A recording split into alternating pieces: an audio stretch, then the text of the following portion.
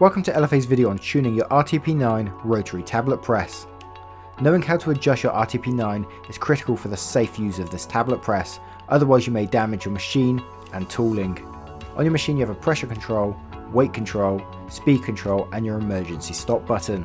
When you're first tuning your RTP9, you need to first have your pressure controls at their lowest setting by turning it clockwise all the way. If you remove the side panels on your RTP9 with the keys that come with it, you'll see how much your pressure control has been adjusted. To begin with, we need it all the way to the 6 on the dial, which will lower the cam wheel. Next we'll decrease the fill depth all the way, which will reduce the weight of the tablet.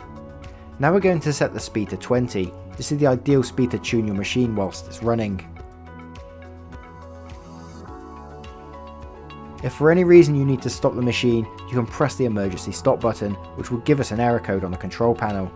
Turn the emergency button clockwise to reactivate the RTP9, and then press the red button on the control panel to reset the machine. Finally, to start the machine, we need to press the green start button. Now we've adjusted the machine so the punch pressure is fully off and the tablet thickness is off, we're able to slowly increase these controls without jamming our machine. The tablets will come out at first very soft and thick, so first we'll start to increase the weight a little. Always do this in small increments. As mentioned, they will start very soft and thick as you continue to increase the weight. They will also start to become a bit harder due to more powder in the die bore. It's also advised to keep some precise scales nearby so you can check the weight of your tablets during this process.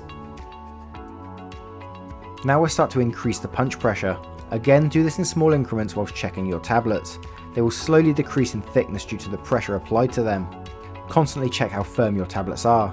In most cases, you'll simply be able to feel the strength of your tablet. However, you can use a tablet hardness tester to get a more accurate reading of how hard your tablet is. Once you have a tablet with the correct weight and thickness, you'll slowly be able to increase the speed for a full batch. For more information, products and guides, please visit www.lfatabletpresses.com.